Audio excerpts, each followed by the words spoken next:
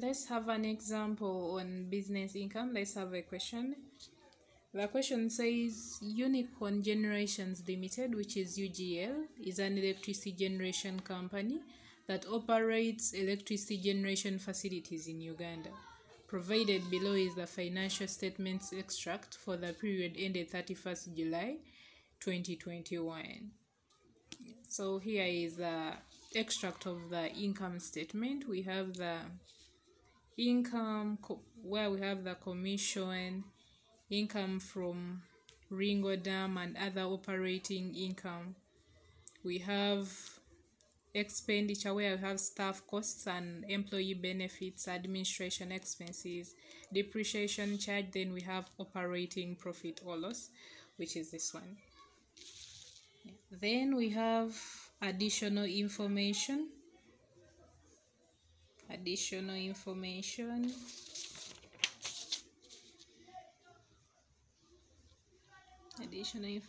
like this. It's a lot. Yeah, we can't read all of it. We shall read as we are doing the question. So let's look at what is required of us. They want us to compute UGL's chargeable income and corporation tax payable for the year ended 31st July 2021.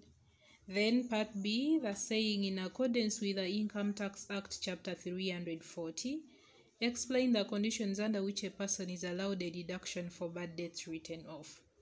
Yeah, we looked at this in one of our videos. Yeah, the conditions for bad debts to be allowed as a deduction. First is that the person must have taken all the necessary steps to recover the money but just failed. Then another thing is that the debt should be specific in nature.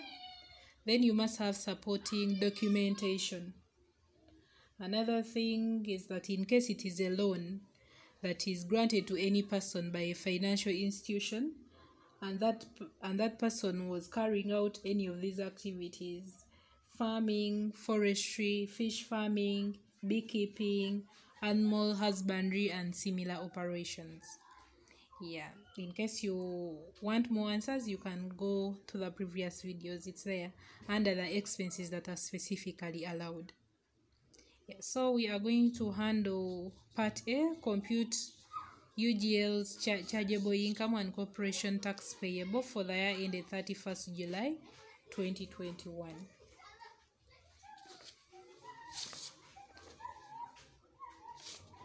Yeah, so we shall start.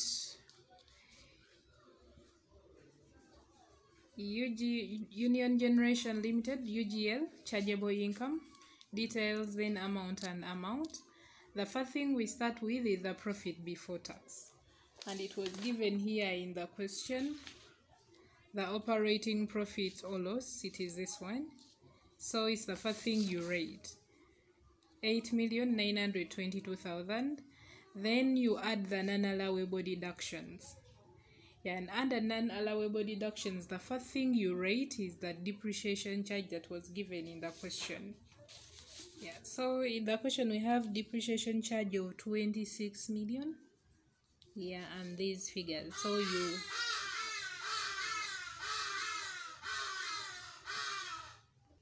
sorry about that. It is the second thing that it's the first thing that you rate under non-allowables. Yeah, depreciation charge. So the depreciation charge is 26,486,000. Yeah. Then we read our question, we read the additional information. According to the question, they will a concession fees here. Concession fees. It has more information in note 1. So we go to note 1. Note 1 here, they have said included in the concession fees is 652 million received in advance from a contractor for a 15-year concession contract. It is money that is received in advance. Any money that is received in advance is not it is not supposed to be taxed in the current year. It is supposed to be taxed in the year when it was incurred. So the money that we receive in advance is all the prepaid things. Prepaid things are what? Allowables. We do not tax them when they are prepaid. We tax them in the year that they are incurred. Yes, so the allowable deductions. So the concession fee of 652 million is received in advance. So it is allowable. We subtract it. Because here they added it.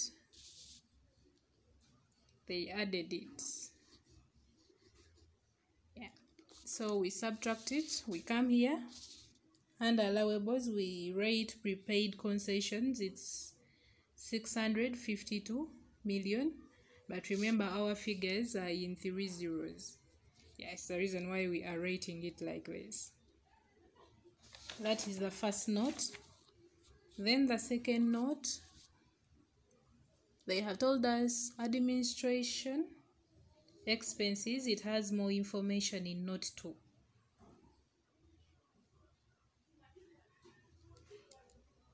It has more information in note 2. So we come to note 2 here. That said, included in administration expenses are the following. First is a donation of 6,359,000 to White Angels, a local football club in that city. The club was exempted from income tax from July 2022 to June 2021. We said any donations that are made to exempt organizations, they are considered allowable deductions. They are specifically allowed in case it is made to an exempt organization. And they have said that this football club is exempted from income tax. So this donation is allowed.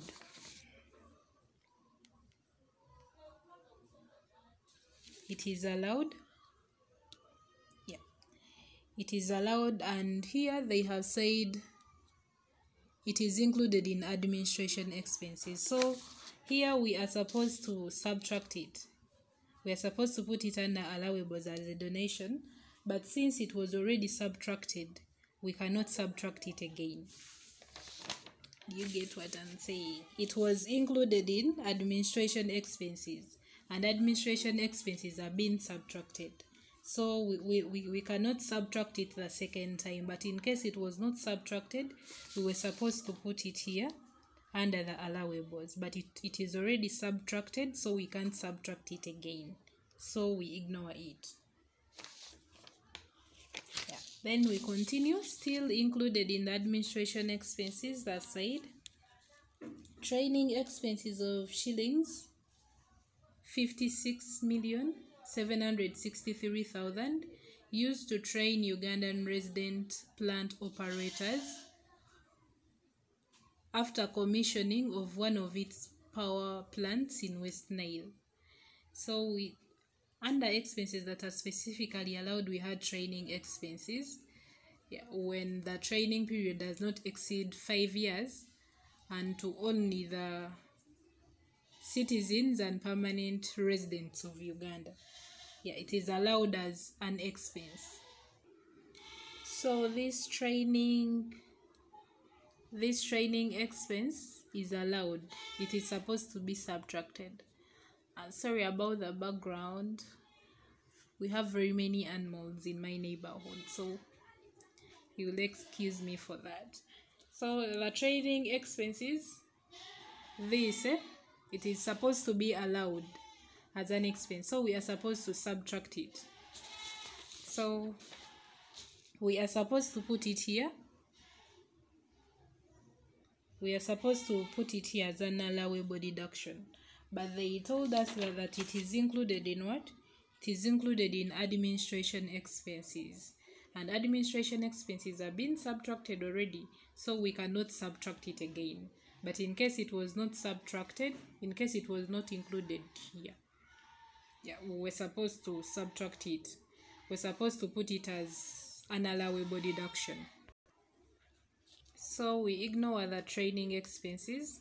Then another thing that is included in administration expenses, they say grid monitoring software of 4 million with an estimated useful life of 5 million. And this is an intangible asset. It is software, it is an intangible asset, and we said in case of the cost of the intangible asset, it is allowed as a deduction. But what we do, we get A out of B, whereby A is the cost of the asset and B is the useful life. So it is 4 million out of 5.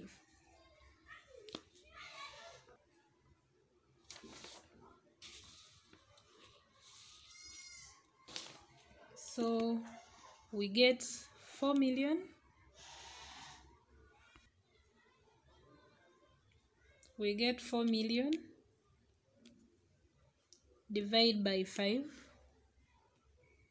which is 800,000, and it is the cost of the intangible asset.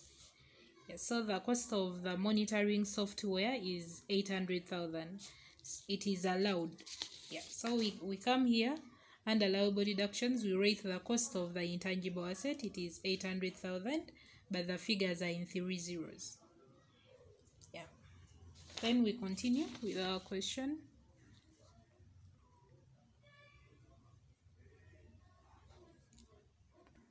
So when we are dealing with intangible assets, the cost itself, the cost of the intangible asset is non-allowed, but the amortization part of it, the one that we calculated, this is allowed, but this is non-allowed. So we shall go in non-allowed and we rate the cost, and then in allowed it's where we rate this. The 800,000 is allowed, but the 4 million is non-allowed. So you come here under non-allowed, you rate software, you put the 4 million. The 4 million. Yeah, you put the 4 million. Then here you put the cost of the intangible asset, which is the 800,000. Yeah, the amortization part of it is allowed, but then the cost itself, it is a capital expenditure. It is non-allowed. Hope you're getting. Then another thing that is included in administration expenses is director's allowance. They've said that director's allowance not included in their employment benefits is this. The director's allowance not included in their employment benefit, it is 114 million. Yeah, it was not taxed in employment income. So if something is not taxed in employment income, it has to be taxed in business income. Yeah, since it was not included in employment benefits, so here it becomes non-allowed. It becomes non-allowed. So we come here under non-allowables and we rate the director's allowance 114 million. Then another thing that is included is the transfer of 942 million to an escrow account in United States as a condition for a concession agreement. Yeah, transfers are taxed, so it is a non-allowed. So you come here and an non-allowed, you rate transfer to escrow account, it is that 942 million.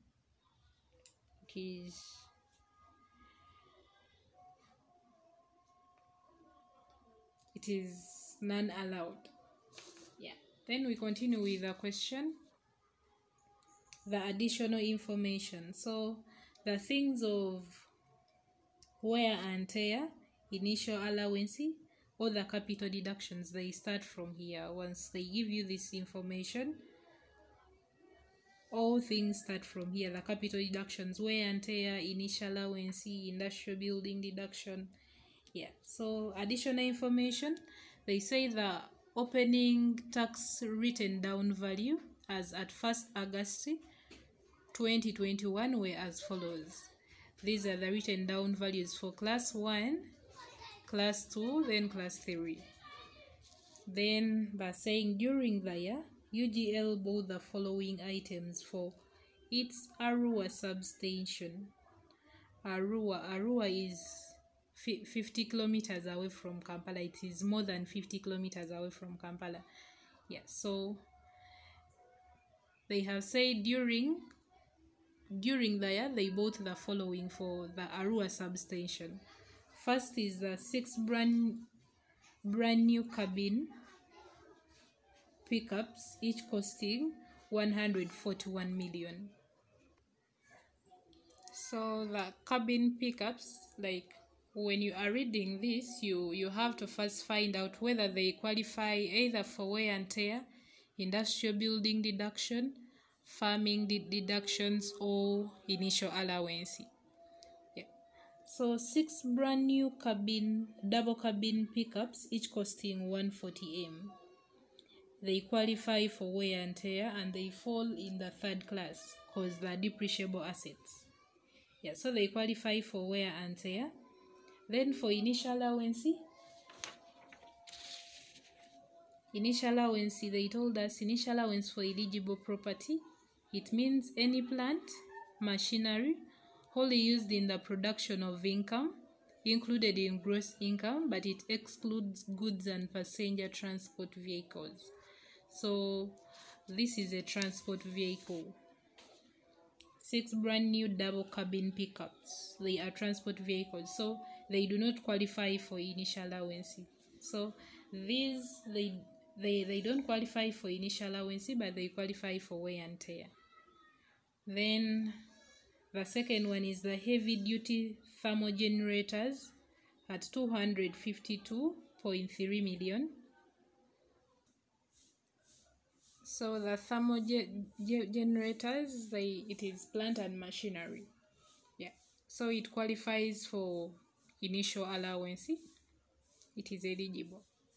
Then a brand new electric forklift at a cost of 90 million.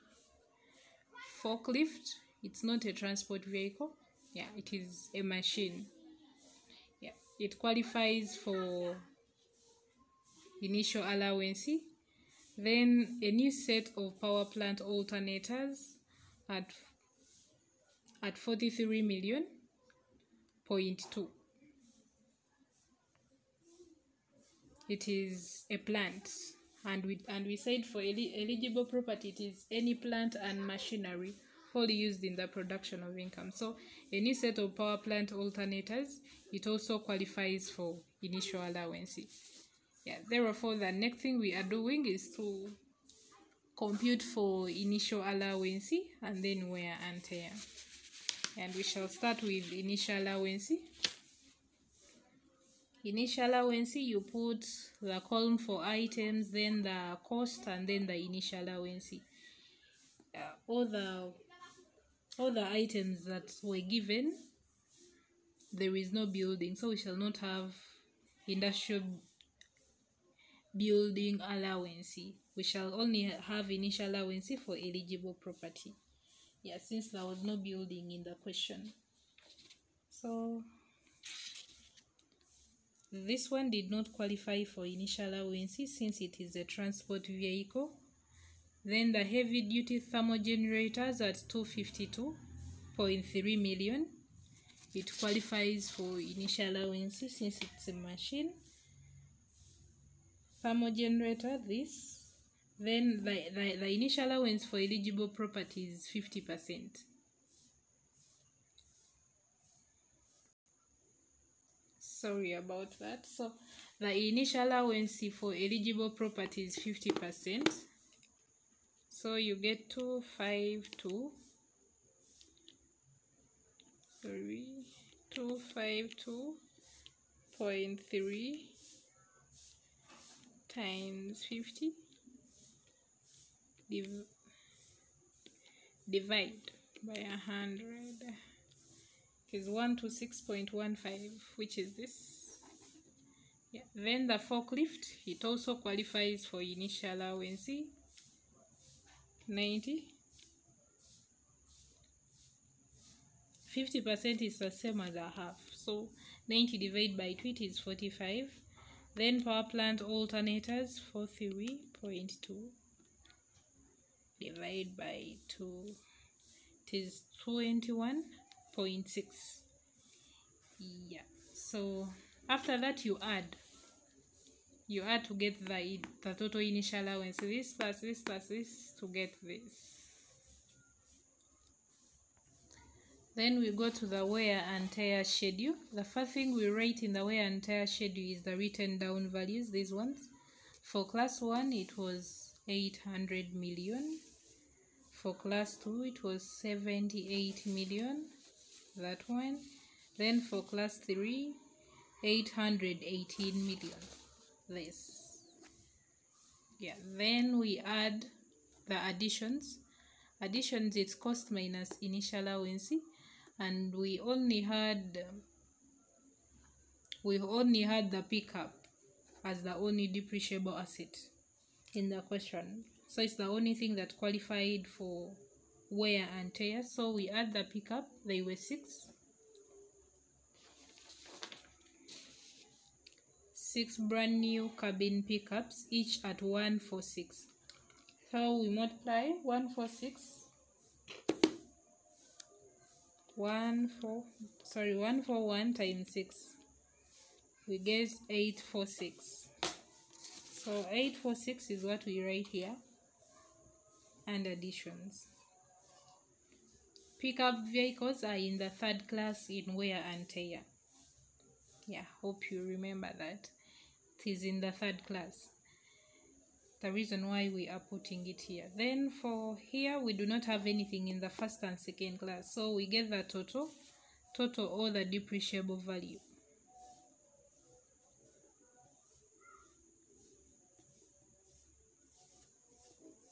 The depreciable value, here it is the same thing because there is nothing to add, even here. Then here we get this plus this to get this. This plus this to get this. Then we get wear and tear. Wear and tear, we get 40% of this. We get this. We need to put it in a calculator. 40 out of 100 times 800,489,000.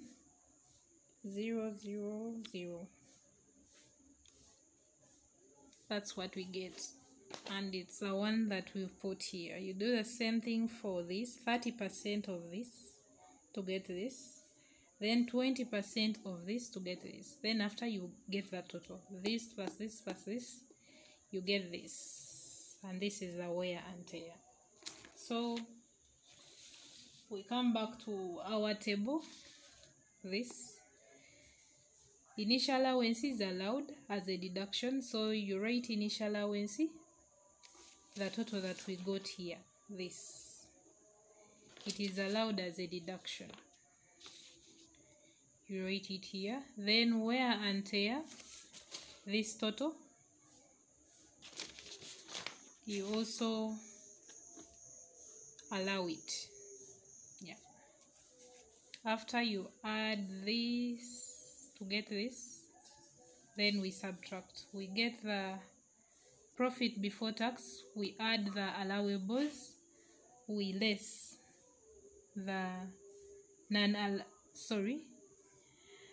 we get the profit before tax, we add the non-allowables, we less the allowables. Yeah, and what we get is the chargeable income. Then after that we get 30% of the chargeable income, and what we get is the tax payable. Yeah, what we get is the tax payable, and it's what they asked for in the question. Thanks for watching. In case of any questions, please put them in the comment section.